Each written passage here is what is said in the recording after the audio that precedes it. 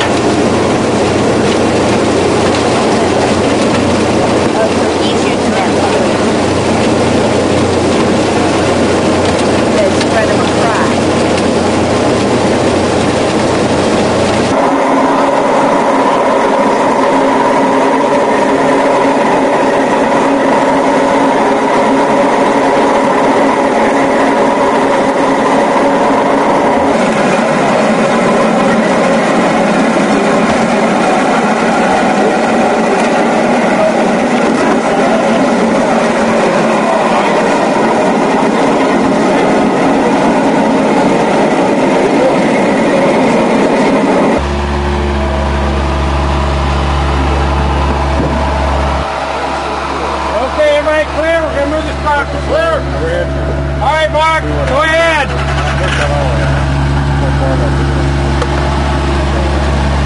You're clear, Mark.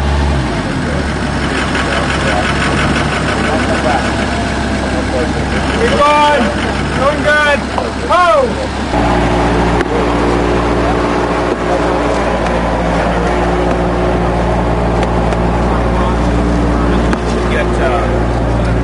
Those whole augers, the attachments, those augers, and just put it right in here. Be done in 5 minutes. Backing up, y'all. Backing up. Chris, yeah. What's top off? Love top off.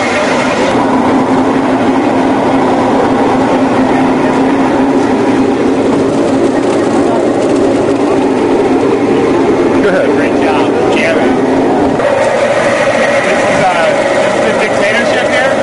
There's no running numbers against it. I didn't think it was okay otherwise, but that day it was good.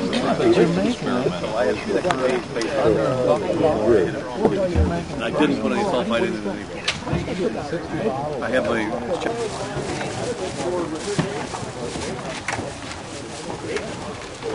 Okay, so today's moving day, and what I mean by that is we're moving this big vessel of grapes outside by filling it into these little ones.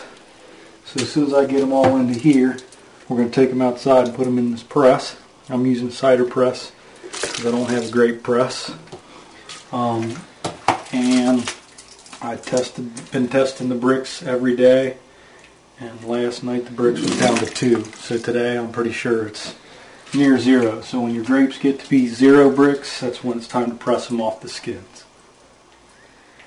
Okay, that's it. Out here, we load up the press with the grapes. I got a mesh straining bag on the inside. And the stuff that runs straight on through is called the free run. That's supposed to be the primo right there. Notice it runs through another sieve of some sort, catching big stuff. And I guess really all we have to worry about at this point is, we're going to load up this basket. I got all 5 of these buckets full of fermented grapes, and when I load them all into here, I'm going to do 1 bucket. I'm going to press 1 bucket at a time. And the only thing I got to consider is how much I press it. The more you press it, the more bitters you get out, and that's the magic equation there. You want to kind of make a decision, of course, by tasting how bitter you want it.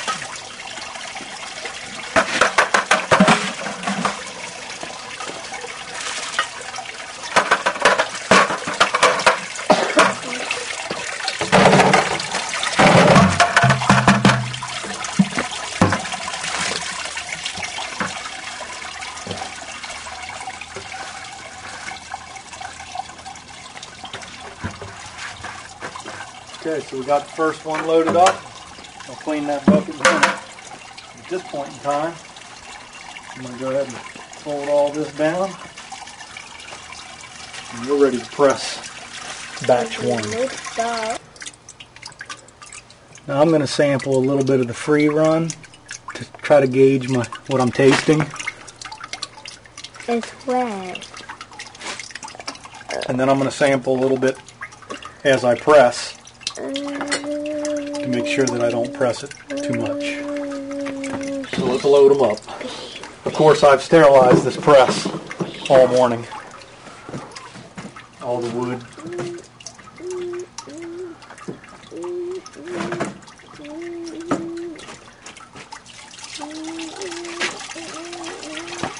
Get the sieve back under there. Just kind of catch what I can. Put a spacer block in there.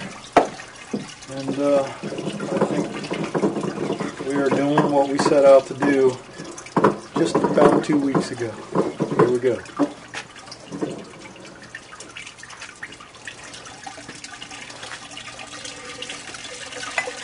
Again, just let it go a little bit.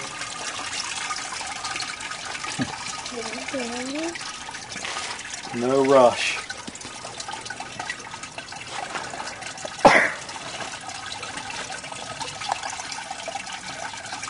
I'm going to take one bucket in at a time and put it into my 14-gallon demijohn.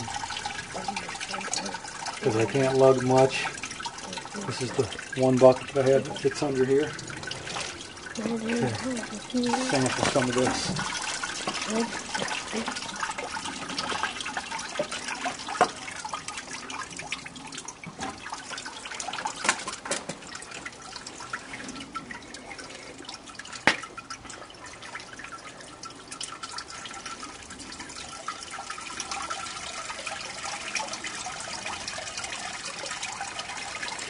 Boy, it sure is easier than pressing apples. I can do it with one finger.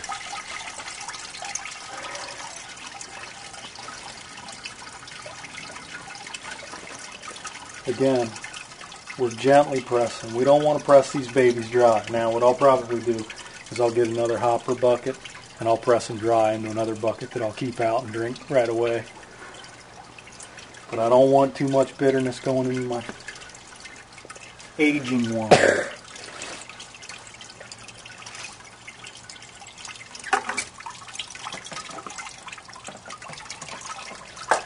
Again, this is a very exact science. We must be precise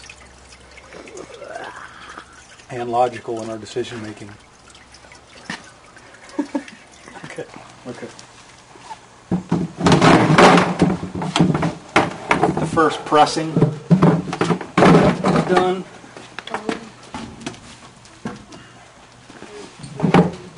Good. Now Look you at have that to beautiful. smash it. Now you have to smash the grapes. Well, we smashed them all right. Here they are. It's some grape patty. Would be the best thing to do. There it is.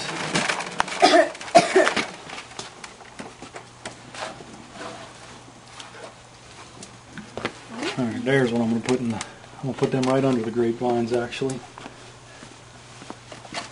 Ooh. Yeah, not bad, huh? Yeah. And here it is. I filled one 14-gallon demijohn and 4-gallon jugs, and then a little bit for me to sample.